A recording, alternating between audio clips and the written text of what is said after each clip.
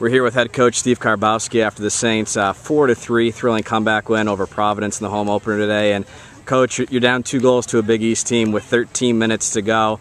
Then you score 4 goals in about an 8-minute span. It was crazy there at the end. Just talk about how things turned around at the end for that thrilling victory. Yeah, it was quite a turnaround. Providence was very good, very tough to get by. We couldn't get a goal for 75 minutes or whatever it was, and the last 25 just started tweaking the forwards a little bit and trying a couple different combinations and keeping them fresh. And sometimes in soccer you get 1 goal and it just snowballs and it leads to another one and the confidence builds. So I think that's all it was. We just started feeling like we could do it. And you've got to love the senior leadership from Tabitha Tice. She scores the game-tying goal. The freshman found her up front there, and then unassisted on the second goal to give you guys the lead for good. Just talk about Tabby's performance in the waning minutes. Yeah, Tabby was unbelievable. Just quality touches, finishing. I think she assisted on one of Brittany's goals, but just super quality, and that's what you need in the offensive third. It's tight. It's usually numbers down, and she really stepped up and took over the last 15. It's only September 3rd and only 3 games into the year, but you've already beaten 2 Big East teams. You've had 3 thrilling comeback wins.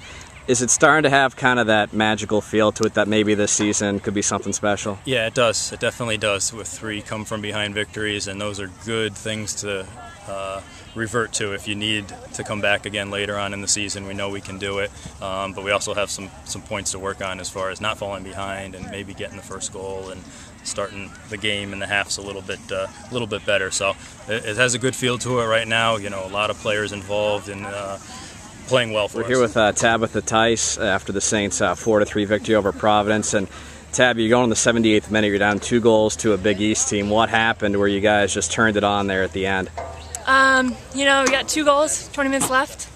I'll give credit to Brittany, our freshman. She kept saying 20 minutes is a long time, and we made one little switch and it created a spark, and we just went at it, and we seemed to be able to score goals fast, and that's what we did. So. Your first goal tied the game a few seconds after Pfaff scored. Debatable handball there, but the freshman found you. Handball? I know, it wasn't a handball. I thought I hit her in the face. Anyways, you got it, able to settle it down. Just talk about how you were able to score that goal and how you guys were able to really get fired up when you tied it up. Well, Brittany's goal obviously sparked it and got our energy up, but we do a lot of that in practice, volleyings and practicing taking things down from the air. So just repetition, I guess. And Karina made a great ball in, first touch of the game, so kudos to her. And then your last goal in the 81st minute, the game winner. Just talk about that one.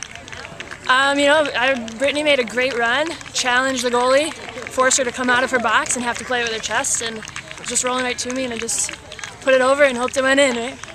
You ever score 5 points in 8 minutes before in a college game? No, I don't think so.